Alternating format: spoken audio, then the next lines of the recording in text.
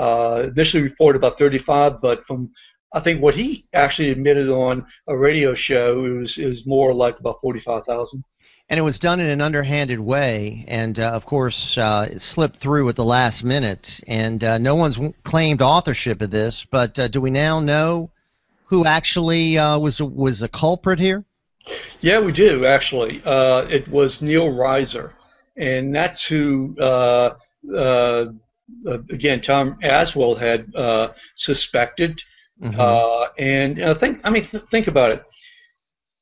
Neil Reiser was the guy who was running for Congress up in North Louisiana, the same seat that Bobby Jindal was, and the rest of the Republican Party was very supportive of his campaign, the one that McAllister won.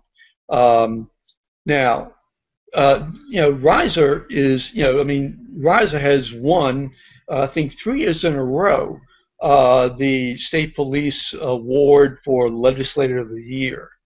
And he's the one who brings this in the committee and tells his, basically tells the staff attorney to put it together.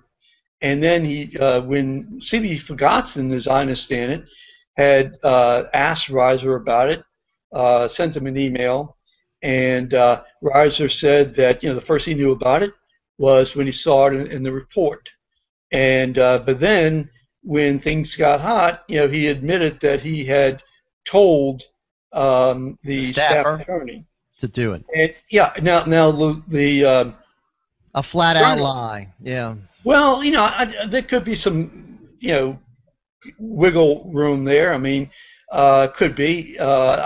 To say it's a lie, I don't know, but I can say this, that the fact that he waited so long until things really got hot, and to me, I think really stinks. So look at who the people of the 5th District had as a choice between in the last election, who I consider a scoundrel, this Vance McAllister, the kissing congressman.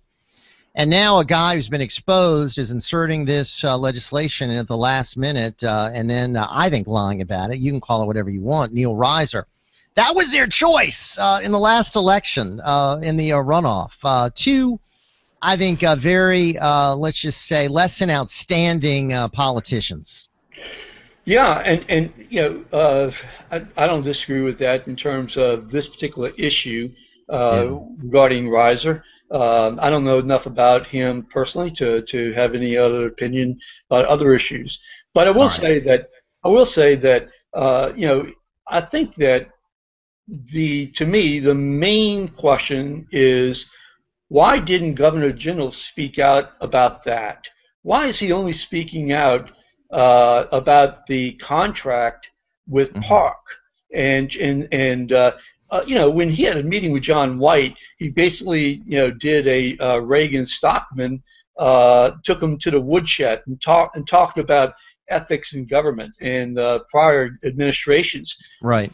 Well, I mean, here's a real good chance. Here's a real good chance for Governor Jindal to get up in front of the public and say, I messed up. I really messed up. And my colonel, head of the superintendent of state police, really messed up. And this is the kind of stuff that we really should not stand for.